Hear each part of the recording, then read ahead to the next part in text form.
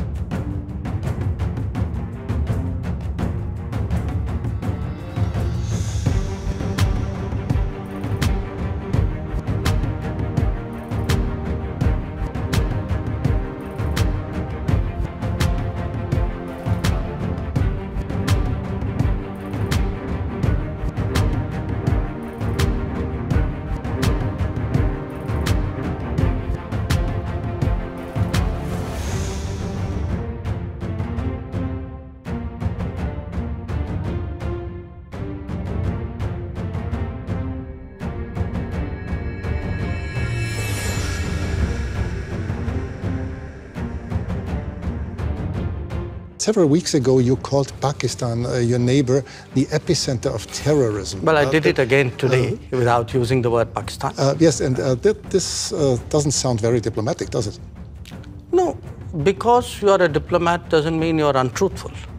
I could use much harsher words than epicenter. So believe me, considering what has been happening to us, I think epicenter is a very diplomatic word.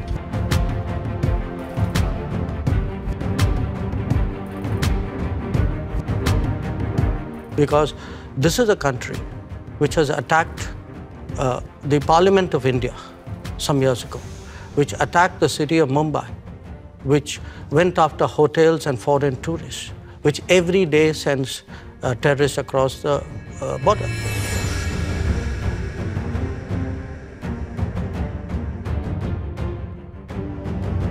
If you control your sovereign space, which I believe they do, if the terrorist camps operate in broad daylight in cities with recruitment and financing, can you really tell me that the Pakistani state doesn't know what's going on? Especially if they're being trained in military-level combat tactics.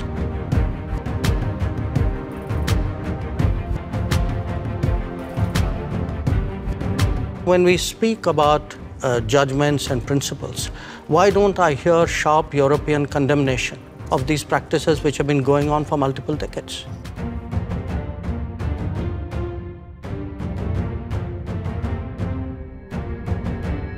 Does the world have to be concerned that there someday will be a war between India and Pakistan? I think the world has to be concerned that there is terrorism going on, and the world often looks away. The world often feels it's not my problem because it's happening to some other country. I think the world needs to be concerned about how sincerely and strongly it takes up the challenge of terrorism.